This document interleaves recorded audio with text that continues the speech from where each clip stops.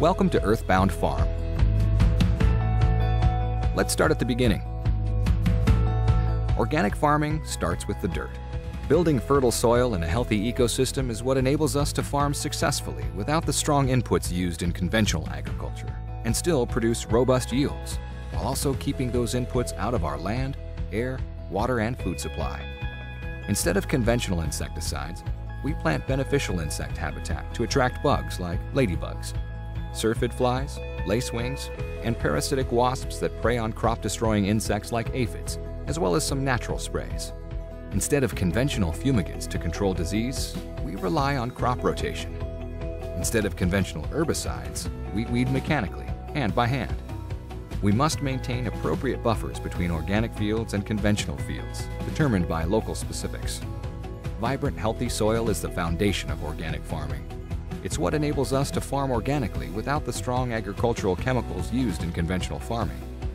A robust soil is full of organic material and drains well, with a healthy ecosystem of beneficial microorganisms and nutrients. It's our farmers' attention to the subtleties of the soil that makes the difference on our organic farms. We have been farming organically since 1984, from small organic to as big as it gets organic. Today, we produce about half of our organic products on our own farms and partner with independent growers who we've had long-term relationships with for the balance. Both internal and external farming is managed by our own ag operations team. Spring mix, baby spinach, and other baby or tender leaf greens are well adapted to organic farming. They are less susceptible to some of the pests we face with other crops because of their short growing cycle. Tender leaf crops are planted by seeding directly into laser-leveled 80-inch beds. Once the field is irrigated, they'll be ready to harvest in anywhere from 21 to 45 days, depending on the season and the weather. Our baby greens are all harvested mechanically. We have 2 members of the harvest team walk in front of the harvester to identify any foreign material or spots to avoid. The harvester uses a big bandsaw, which is continuously sanitized, to mow the baby greens as it skims across that laser-leveled 80-inch bed. As the greens are cut, they're carried up a belt with several features that help eliminate foreign material, like our optical sorter on the front of the machine, and the air gaps on the belt system that enable heavier items like rocks to drop out of the product stream. The totes with the freshly cut greens are moved over to a flatbed that moves alongside the harvester.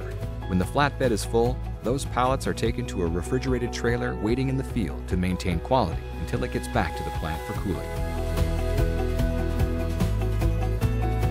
Romaine hearts are another of our most popular items. Romaine hearts, like all of our vegetable row crops, are planted on 40-inch and 80-inch beds. At harvest time, they are cut, trimmed, rinsed, packaged, boxed, and palletized, all right in the field. The leaves that are left in the field aren't wasted. They are turned back into the soil, enriching it with the organic matter critical to maintaining organic soil health. Broccoli is extremely important to our organic farming and product portfolio. It's a popular organic vegetable, but it's also an important rotation crop, providing natural soil fumigation to help mitigate insect and disease pressure. We are part of the Leafy Greens Marketing Agreement, follow good agricultural practices, and our own exacting set of standards.